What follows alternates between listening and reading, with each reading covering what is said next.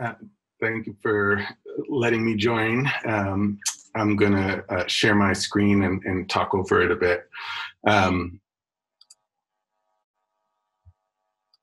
want to just reiterate my thanks. It's a pleasure for me to be part of an international conversation. I've had a chance to engage with cities in different parts of the world, and it's always striking to me how much there's similarities in the kind of challenges that we face in navigating our own bureaucracies to try and get things done for the residents and for our neighbors. And so always being part of international conversations I feel fortunate to be able to do that. So I'm going to talk a little bit about what New York City is doing around inequality, particularly around poverty. And that's because of my vantage in New York City government. I run the Mayor's Office for Economic Opportunity, and we have the mission to help the city of New York use evidence and innovation to reduce poverty and to advance equity. We're an office of about 65 people, a budget of about $60 million per year. But it's important to recognize that New York City government as a whole is very big. You know, when you include all the teachers and police officers and et cetera, you get over 300,000 people. So we're a small part of even the mayor's office. And so our aim in the way we work is to work across agencies to support the work of our city colleagues who are delivering social services, who are working on child welfare, criminal justice, across the range of goals on these sort of mutually reinforcing strategies. One is just to promote and lift up what works so that the policymakers can make better decisions. The second is to focus on the experience that New York City residents are having when they're engaging with our social services and work to make that the city be more coordinated and effective and particularly technology enabled, and to generate research so that we have a better understanding of social conditions and can respond more effectively to issues of poverty and equity. We just very briefly have a multidisciplinary team, and the kinds of work that we do focuses especially on doing pilot programs, doing the kind of experimentation that we heard from our last speaker, doing formal evaluations, using human-centered and user-driven design so that we can work with the folks who are closest to the problems to understand broader perspectives about potential solutions, and reporting on existing social conditions. We have a multidisciplinary team. And the office was set up in this way in particular because the issues of poverty and inequality are so multifaceted and cut across so many different agencies, which in our city government, and I know many around the world, are particularly siloed. And so when dealing with multifaceted issues, we try to serve as a coordinating entity that can tie together different complementary work of our different agencies. It's also helpful, I think, for us to be explicitly organized as an innovation lab. Often in government, there's a fear of risk-taking because it's so public-facing. Failures can be so damaging politically. So having a unit that's explicitly set up to take risks allows government to fail without such perceived devastating consequences, and it allows us to try new things. So one of the ways as we think about ways that localities can address inequalities is to think about having capacities like ours. We've certainly borrowed from the way other municipalities use data and human-centered design. We've seen the way our office is replicated in other cities. And we are at a moment, particularly, in the US, in New York City, where potentially transformative change is possible. I don't know how closely you're following the election, but it looks like we're going to have a new president, which opens new possibilities. We've got an increased consciousness about disparities and racial disparities. We have an economic crisis, and that's during a period where we have a newer appreciation of essential workers. And in the midst of the economic crisis, we've had millions more folks trying to access public services who haven't before, and so potentially have a greater empathy for others who try to access public services and see the challenges of doing so. So all these are very big problems. They're big challenges. We have a long way to go to get out of them. But what gives me a bit of hope in the moment is to know that these were all challenges that were, aside from COVID, the underlying challenges were in place a year ago. But it was before we had this increased attention to and recognition of disparities. It was before we had this appreciation of low-wage workers, and before we had the reckoning being driven by the Black Lives Matter movement. So it is potentially a time for change. When we look at issues of income inequality in New York City, there's a couple of key pillars that, from my perspective, can help guide what cities do. And I'll run through them and then walk through different examples from New York City. One is applying the equity lens to all of our work in governance. And when I say equity, it's about thinking that one's personal identity, whether that's race, gender identity, income, sexual orientation, should not predict life outcomes. And too often right now, we can predict life outcomes based on those characteristics.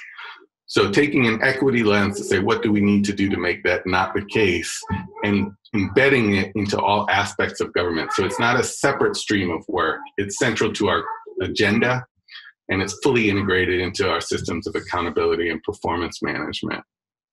Second, to do that, measuring and reporting on disparities, disaggregating data so we can identify what those disparities are to address them. Doing what works sounds so simple. Everybody agrees in principle. Do what works, follow evidence. But in practice, evidence-based policymaking is difficult. It takes a willingness to embrace accountability, defy political constituencies sometimes when things don't work, discovering what works, which can be a complicated process, not always clear. Even if we are doing things that are rooted in evidence, making them work is also a challenge. Getting better outcomes requires discipline of management, of implementation, of really drawing on the experiences of residents. And finally, thinking about the kind of transformational change or structural change that we heard about in the last speaker is sometimes within the power of cities, and sometimes not. But there are things cities can do to push for broader transformation that has to be driven at the national level. So equity lens and everything, just a few examples in each of these items. One is long-term planning. In New York City, we have a long-term strategy. It's called One New York City, and where we've explicitly integrated different visions for the economy, for sustainability, for economic growth, and said that equity needs to be a part of all of those things. So the initiatives and visioning that we did across government and across residents is rooted in the interconnections among these different strands of work. And in order to bake equity into the way that government holds itself accountable, we've required every single agency to examine its own practices and look for opportunities to reduce inequalities and to produce an action plan that spells out what they're going to do by when. So, for example, the Child Welfare Agency in the city looks at investigations of child mistreatment. And if it sees that families of Black children are not getting the same level of services, but instead more punitive measures, they're taking adjustments to push out more services to Black communities, to train staff, to try and reduce the disparities that might exist in how families experience the child welfare system. Equity action plans and assessments is something that we're doing in New York, and it's something that is taking hold across US cities more and more. In order to do equity analysis, the basics of measuring and reporting disparities is critical. So often in local government, we look only at a top line measure and not at what's going on in different populations. So in New York City, one example is on infant mortality, where overall the trend has been positive. But when we disaggregate by race, we see that Black families have 3 times the rate of infant mortality. And so that's led to new initiatives around maternal health, new partnerships with public hospitals. Often we don't have the data that we want. And so our office works to produce reports that looks at social indicators, specifically disaggregates by various factors that I mentioned, race, gender identity, et cetera. And where we don't have the data, works with agencies to begin to collect it. We do the same around poverty. And the focus on disparities has, of course, been a big area when tracking the impact of COVID. When we think about doing what works in addressing poverty and its related challenges, we think about it in these 3 buckets. One is about money. Poverty specifically is about whether folks have more resources than the need in order to meet their needs. And there's 2 ways to affect that, either to increase the resources or to reduce expenses. And so issues around wage policy, tax policy, access to benefits are all on the positive side. And the subsidies on non-discretionary expenses are other strategies that we look at. Second bucket, looking specifically at folks who we know are vulnerable to falling into poverty without intervention, and delivering on-time support that can help. So for example, for people who are at risk of falling into homelessness, providing legal services to fight evictions, to provide emergency cash to pay rent, mental health supports are things that we made increased investments in over the past 5 years. Last bucket, focusing on human capital, building earning potential, investing in education, early childhood, retraining, upskilling, things that allow people to have the capacity to earn more over their lifetimes.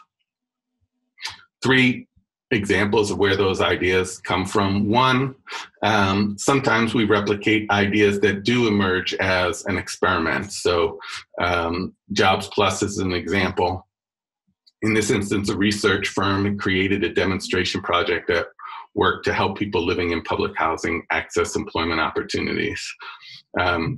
It hired local residents to engage their neighbors, provide personal support, opened offices in public housing, showed promise. New York City saw that research, started the project in the city, and have found similarly good results and scaled it up. Second example is the City University of New York is a local public university system, and it can be a platform for economic mobility. Many of the students who attend CUNY are the first in their family to go to college, but historically the graduation rate has been very low. The chancellor at the time made the case that we could combine a number of different supports, funds for books, funds for commuting, putting students in supportive cohorts, offering personalized advice, a set of things that none on its own were innovative, but had never been packaged fully together. We tested it with 1,000 students. It doubled the graduation rate, and we're now scaled it up to reach 25,000 students in New York City, and the program's been replicated outside of the city as well. And finally, thinking about applying lessons system-wide. Our current mayor, de Blasio, one of his signature initiatives is implementing pre-kindergarten universally for all 4-year-olds, which prior to his taking office wasn't available. But at the same time as scaling up the service, we also implemented important quality metrics, because the service on its own isn't likely to develop the intended benefits unless it's at quality, with well-trained teachers, with accountability. And so those parts have been part of the process of scaling up the model. Mm-hmm. I've got 2 more slides. I know I'm at time. Maybe we can rush through them. And I'll rush through. My second to last point is just doing what works isn't enough. You need to do things well. The performance management, evaluation, human-centered design, behavioral science, doing digital services, all of these things could be better and more broadly reflected in local government. And finally, I would just say, cities can't do it all. A lot of the social conditions where change happens at the population level is driven by national policies. The chart on the left shows the ways that in New York City, our poverty rate is affected by national policies around housing supports, around cash payments to seniors, nutritional supports. Things that really move the needle are often policies made at a broader level, but there is plenty, and this is my last point, that cities can do on their own. We do have power over affordable housing policies, not just funding, but also zoning.